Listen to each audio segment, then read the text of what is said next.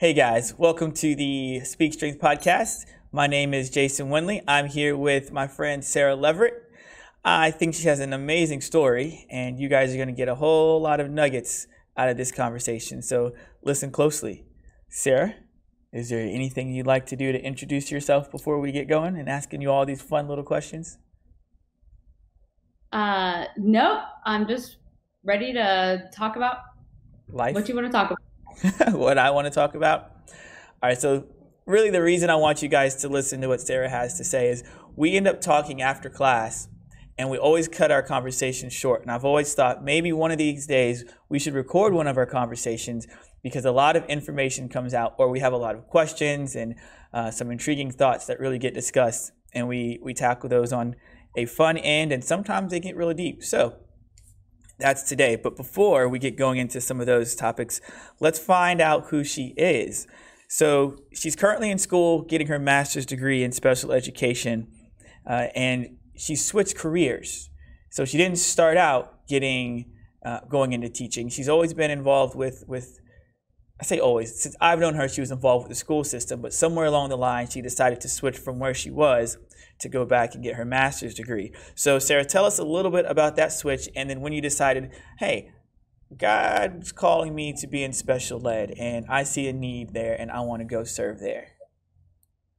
Okay, so I will take you back probably about 12, 13 years ago when I graduated from USC the first time. And I was in education and had a degree in English. I started teaching a 3-year-old classroom, and I was in early childhood for about 11 years. Mm-hmm. This is where I developed a passion for early intervention in the brain. I fell in love with the developmental stages and the different milestones and how to reach the kids in the early intervention realm, which has kind of carved a path for me with the special education. So when you were going through when you were in preschool and you're working with the 3-year-old classroom, was there a specific developmental stage that you were like, oh my goodness, I want to learn more about this, that you actually dove into? Or did you kind of take them all and kind of learn as you went along? I would say that for whatever reason, I've always been really interested in behavior and preventing behavior.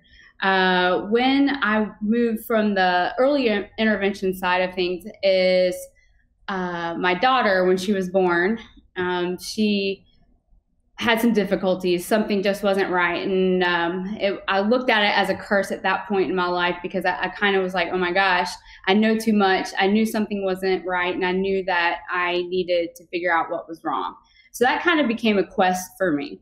And I tried to figure out, what her symptoms were and figure out how we were going to tackle this. And I knew that it was going to be really difficult. During that time, we saw many, many doctors, pediatric neurologists, we saw ENTs, we saw Greenwood Genetics. And she had. So what were some of the symptoms that you were thinking that were a little bit abnormal, or that you weren't thinking were, or that you were used to seeing in babies that Mm-hmm. I guess triggered something in your head that say, I need to go see a doctor? It was simple things, as in not being able to pick her head up and, she wasn't making a lot of noise, like her cries were very tiny. And there was just something that wasn't quite there. And she had what they called was like a waiter's tip, which is when she was wrapped in the umbilical cord she had it around her neck, and her arms were kind of behind her back for I don't know how long, but she was delivered kind of an emergency C-section because of intrauterine growth. So she was really, really tiny.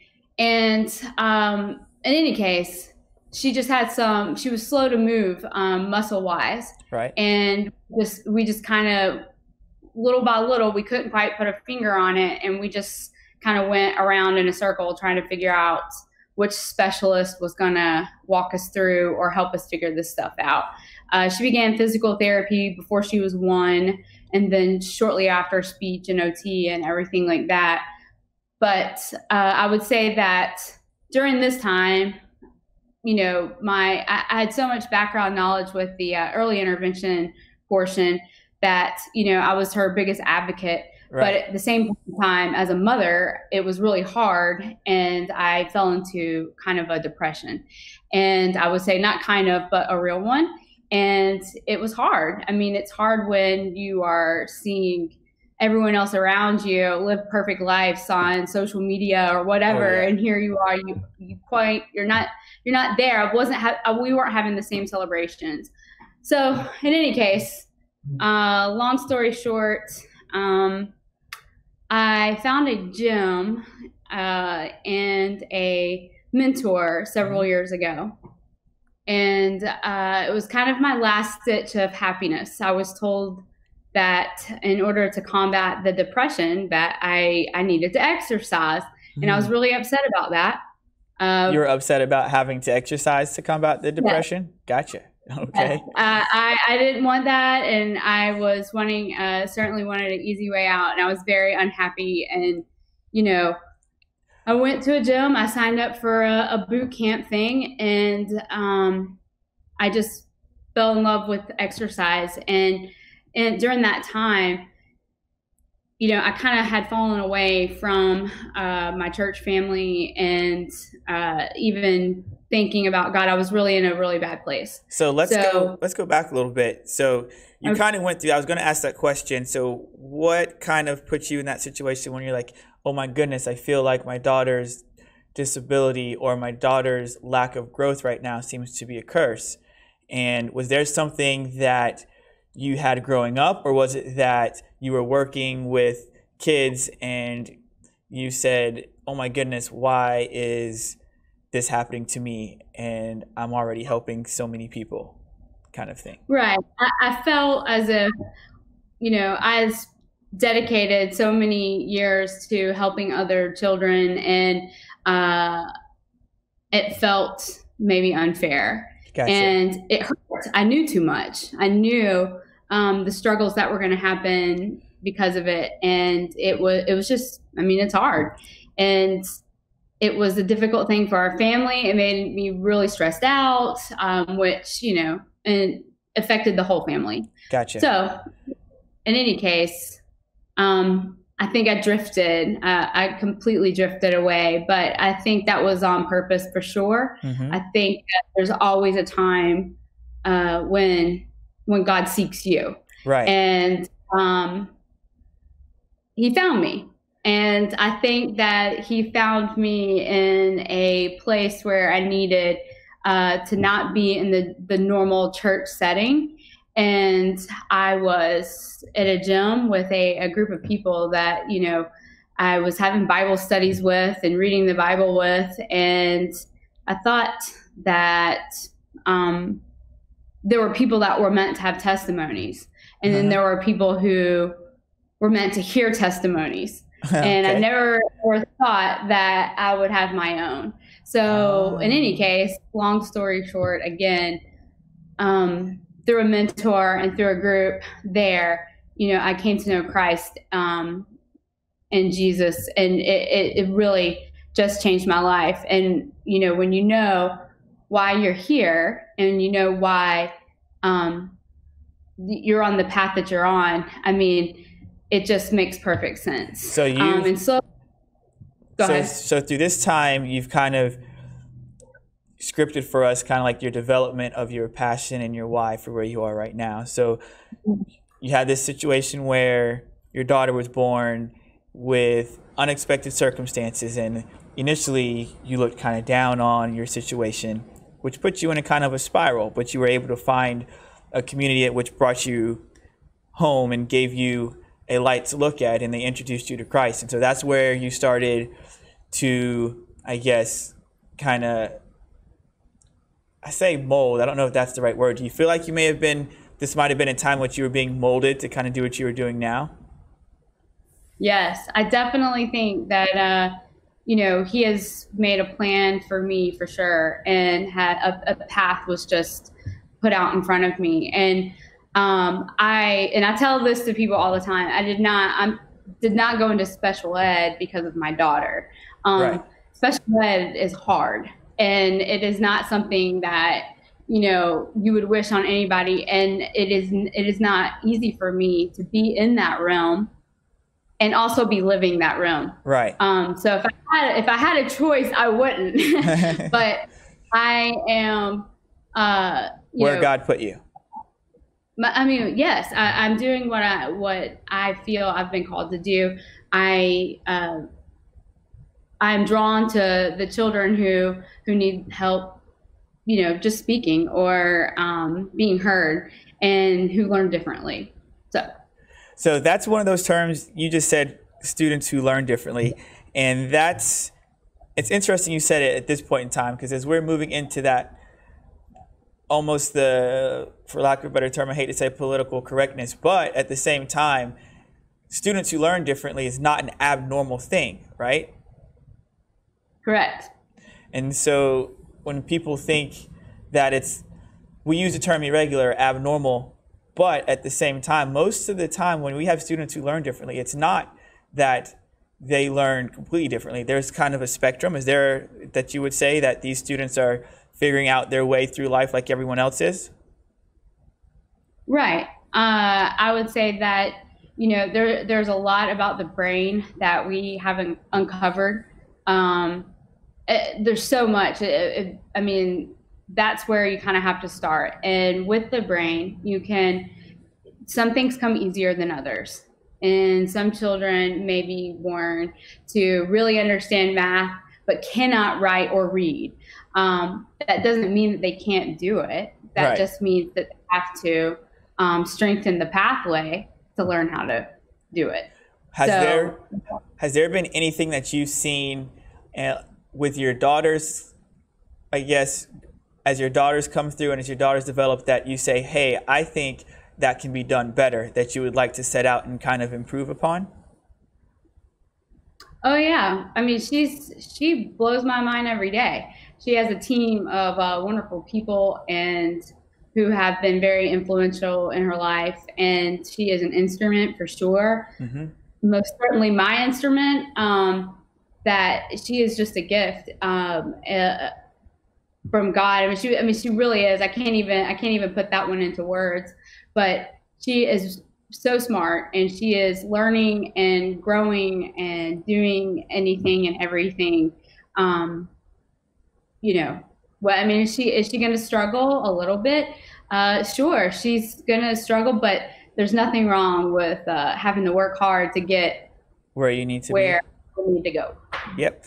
So we've talked a lot about Christ being your center, or kind of being called, and Christ kind of coming down and getting you and saying, this is where you need to be.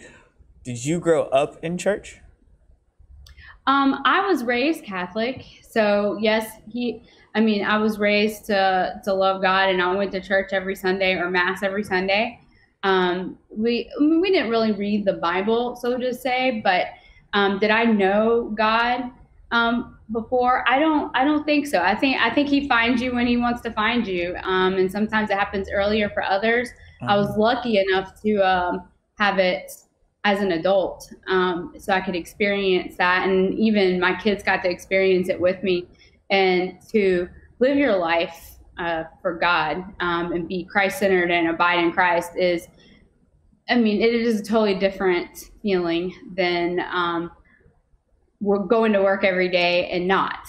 So every single day, I just feel full. I feel like this is what I'm supposed to do. And I don't ask too many questions about that. I just keep doing and learning as much as I can about how to help children. Are there any circumstances that you anticipate happening as you're continuing to work with kids who learn differently?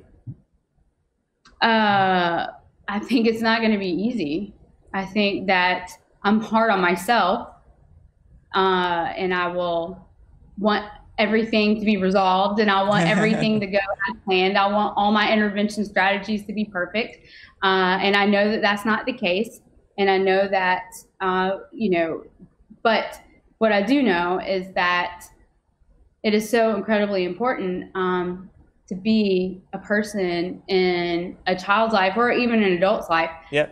to build that relationship with them. And making that relationship and building a relationship is first and foremost the most important thing that I will spend my time doing, where I'm that person that that student can come to and So feel comfortable.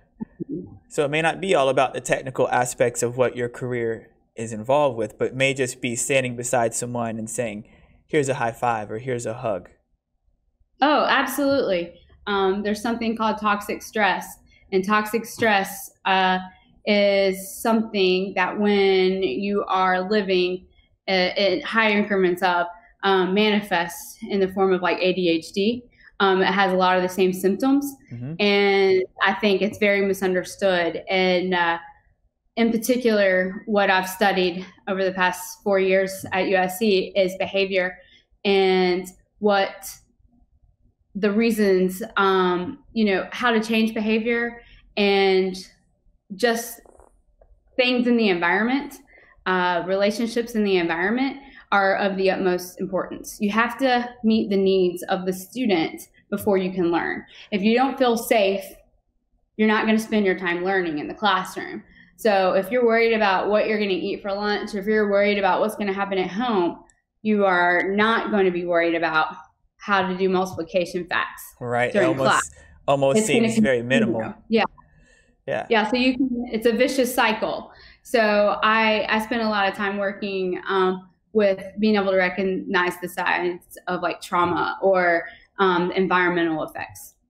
That answers kind of the question I was going to ask. So I like the fact that you really dive into building a relationship with the kids you're going to come across. And is there any specific intervention technique that you would like to couple that with, or that you're really going to kind of dive into that you've seen work well so far since you've been in school or since you've worked inside the school? I would just say that being an active listener and spending time to get to know your students, just 2 minutes of talking about what they're into, not if they did their homework or whatnot, but just find out, learn some traits. What are they doing on the weekend? Right. And what I do find is that the more you spend building that type of a relationship with a student, when it does come time, when they do need you, when it is a stressful scenario, oftentimes they look for you. Right.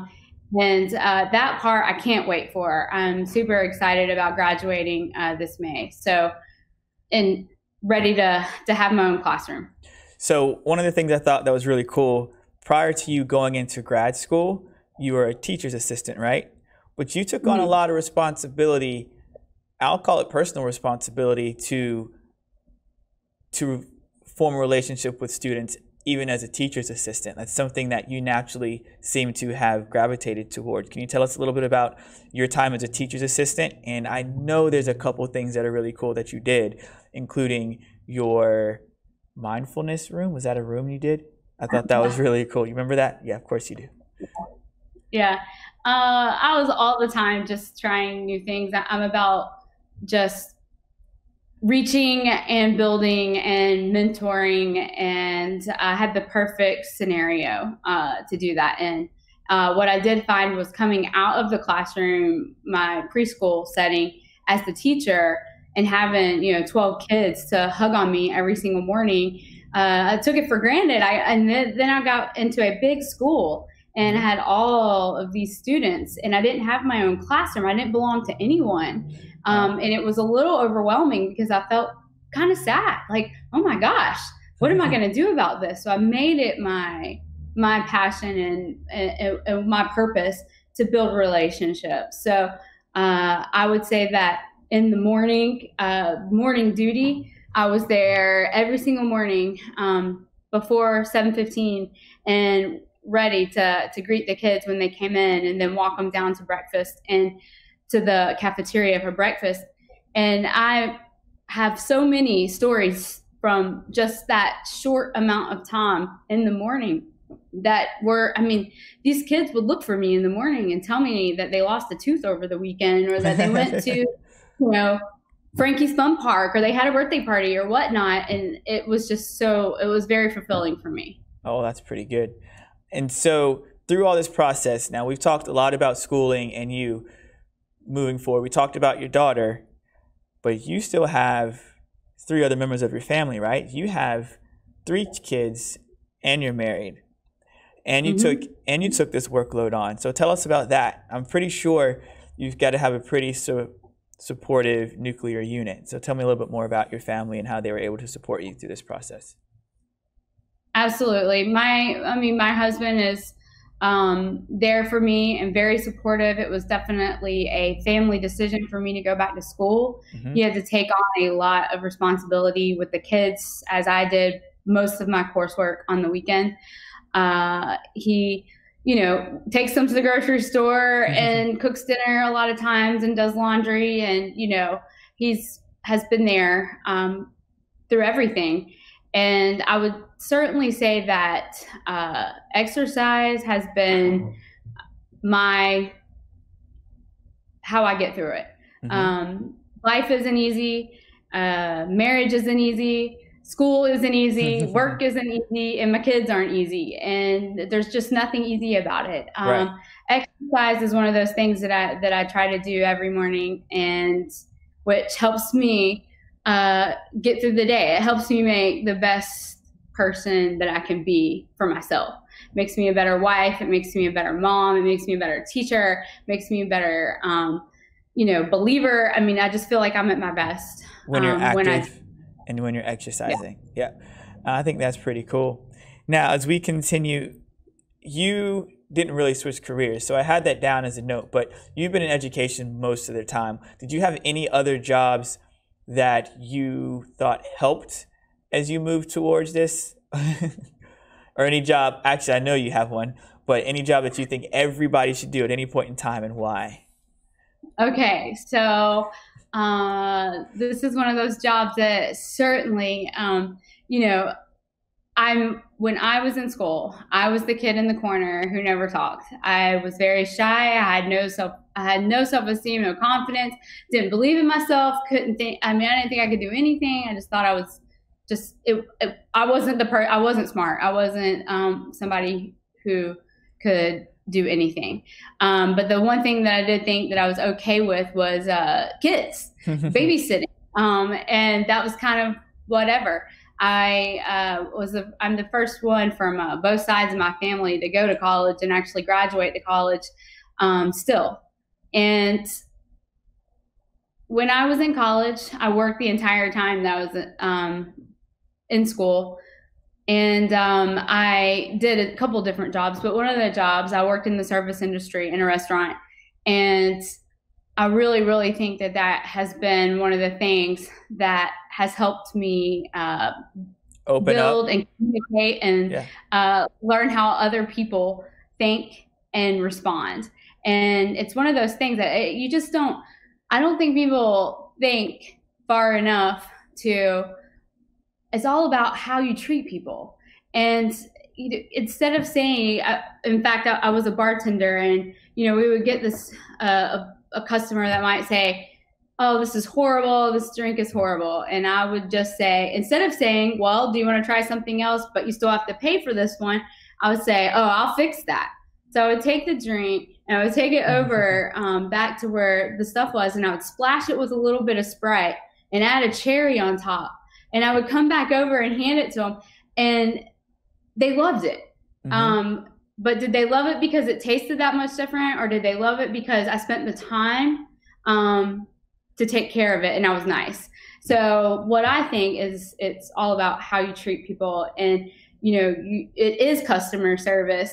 Even if you're not working in a restaurant, it's customer service all around. It's customer service as a teacher. It's customer service as a gym owner, or as a, person who works. It's everywhere. Right. It's how you deal with people. It's something I think is a lost art. I worry about my own kids not understanding that, because our communication has gone very technical. Yeah, it's a little bit more technical. And there's a lot to be said for that technical change in the way we communicate. I've heard arguments for people saying it's still the same. Things happened when the phone came in to play. Then I've heard the argument for the opposite of we spend so much time in technology and it's not the same as the phone,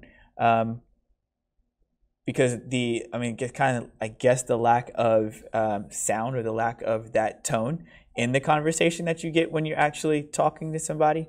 So I think we still have time to see what that's going to look like. But I do see that there's a lot of ways in which that can be diminished in the upcoming generation. But I think there's also a lot of space for good as they continue to use the technology for situations like this, because this is actually really cool that we get to talk across video. And when we grew up, the only time talking across video was actually relevant was during Back to the Future, the movie, and it was on a huge TV screen. And now we have little phones where we can just talk as is. So there's a lot to be said for that. So as we start to kind of come to a conclusion, was there anything you'd like to finish with? Any nuggets of advice that you'd like to give? You did a lot of stuff. You know, if you had to summarize everything you said so far, what would it look like? What would it sound like? I would just say, spend time following what it is that drives you and what you believe you are doing for Christ. Think about that and think about in your heart if that is what you're living for. And things change when you're working for God versus yourself. And things just start looking differently, and the sky's a little bluer, the air's a little cleaner. I mean, everything is just different. And be okay with the small moments and celebrate the big moments, and take care of yourself for sure, and with exercise and everything else. Cool. That's about it, I think. I think that's a good way to end. I really appreciate the time you took to come out and talk to us, and I hope you guys out there enjoyed this as well. I thought you gave a lot of good information. She talked about relationships and how important it is for you guys to form relationships with the people before you try to really engage in any other activities with them. You can't really touch someone unless you've figured out what they're doing and where they come from. And I think that actually drove a lot of things from her past to where she is now. And then when she met Christ, it really just tied everything together. She kind of realized where she's going to be. So I hope you guys got a lot out of that story. I thought it was pretty amazing. I still really enjoy talking with her. So you may see her on here again at some point in time. But thanks again for listening to the Speak Strength podcast. You guys have a wonderful day, and we'll catch you next time.